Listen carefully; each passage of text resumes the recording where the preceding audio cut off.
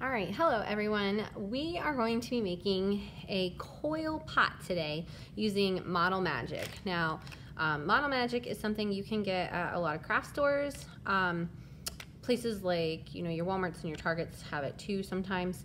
But basically, Model Magic is a type of clay. It doesn't have to go in a kiln. It's made so that it just dries, and as it dries, it gets hard. It's kind of a squishy, foamy hard. It's not a rock hard like other types of clay. But we're going to use it to make this rainbow coil pot, and you'll notice that I actually only have white, and that's okay. I'm going to show you how to color the clay as part of this. Now, you want to have about two, I would say almost maybe kiwi-sized pieces to use for this. Now, the first thing that you're going to need to do is make the base. You'll notice that's a circle. So you're going to split both of these kiwi-sized pieces in half. So you're going to pull them apart. I usually kind of dig my fingers in a little and then yank it. And then one of these pieces is going to be the base. The other three we're going to use to make the coils. So when you do this, you want to roll the base into a ball. And you can do that in your hands, or some people like to do it on the table and roll in a circle. You just don't want to press down because then it'll get smushed like a pancake. You want to be kind of gentle. It's more about how many rolls you do, not how hard you press. You want to get it pretty smoothed out. And then you're going to press it flat. And I use the palm of my hand, not my fingertips for that. I'm going to press it down. Now, obviously, the bigger, more spread out it is, the wider the pot's going to become. But you don't want to get it too thin. So I always say kind of thick like a cookie. Or it kind of reminds me of a chocolate chip cookie. So once you have that done, you can kind of put that aside, and then you have these other three pieces. And these other three pieces, we actually need to split in half because we need red, orange, yellow, green, blue, and violet, our rainbow colors. So I'm going to take each of these three, and I'm going to split them in half, close to the middle as I can. All right, so now I should have 6 pieces. I don't have any leftovers, okay? We don't want leftovers because then we're going to get a really small pot.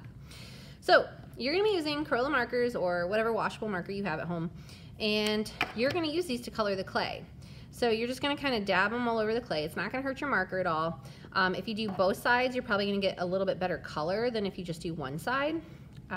Obviously, it is a little bit wet when you put it on there, so it can kind of come off on your fingers or on the table, but it's washable, so it shouldn't be too big of a deal. So you're going to do that for each of your colors, and you're going to dab them on. And if you find that you want them to be a brighter color after it's mixed, then you can do that. You can go back and add as much as you need to get it right. I'm just going to do it the one time, so my colors are going to be kind of lighter, and that's okay. And then just make sure that when you mix it all the way. And I'll show you in just a second here how to mix it. Just going to get a little bit more going here. All right, so I've got my green. Next up is my blue. And I'm actually keeping these in rainbow order. So red, orange, yellow, green, blue, violet. All right, and you can see that got on the table a little bit, no big deal. The darker colors kind of show up a little bit more. And then my last one is violet. Now, if you feel like it's getting on stuff and you want to wipe your fingers, you might get like a wet paper towel to use while you're working. All right, so now that I have all of my pieces colored, I am gonna start mixing. So to do that, you actually just kind of keep folding it. And once you fold it, it starts to sort of blend together. And it will get lighter as you go, obviously. I said already, you can add some more if you feel like it's too light, but you just wanna keep folding it until it looks like it's all the way mixed, okay? So fold a lot. And then after you've done this to all your pieces, you're gonna be ready to make them into coils. Now, when you're making coils, it's gonna be really, really important that you have a nice flat workspace. And it's also gonna be really important that you're not pressing down. It's really not good when you're making these coils that we're gonna make to press down, because if you press down really hard, just kind of like get a almost like a flat feeling to it, and then you can't roll it anymore. So we're gonna have to be really gentle when we're rolling these out, kind of like when we were rolling the ball for the base. All right, so now that I've got my colors mixed up, I am ready to begin. So I'm gonna move them kind of out of the way, but I wanna keep them in rainbow order. So I'm gonna kind of line them up over to the side here, and get my workspace ready. And I'm gonna have my first one ready to go, which is my red. So it helps if you give it kind of a little start. I always just kind of squeeze it in my hand and get it kind of spread out a little bit. And then I'm just gonna use mostly the palm of my hand and very gently roll it back and forth until I get it rolled out. I want it to be about as thick as a pencil. Oops, I picked up a little bit of that extra color there. So you can see right now it's a little bit thicker than a pencil, and that's okay. I don't want it any thinner than a pencil, so if it's a little bit thicker, that's okay. If you have like a thicker spot, you can usually stretch it out a little if you need to, but we don't want to pull it too thin because then it'll just fall apart. So then I'm going to take this coil and I'm going to put it right along the edge of the base. And it might go up over top itself a little, that's okay. And then I'm just going to make sure I give it a kind of little wiggle stick there. And that is that first row of my pot. Next is orange. So after red is orange. So now I'm going to roll my orange one.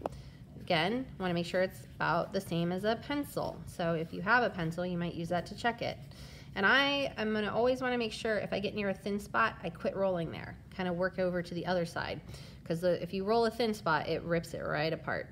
So wherever I left off with the red one, that's where I'm going to stick the next one, my orange one. And the orange one's going on top of the red coil. And coils, you can tell, are just kind of like snakes or worms. All right, give it a little wiggle stick. Make sure it's on there. There's my second row. All right, so now yellow. Same thing, roll it like a pencil. And then wherever the orange left off, that's where you're gonna add on the yellow.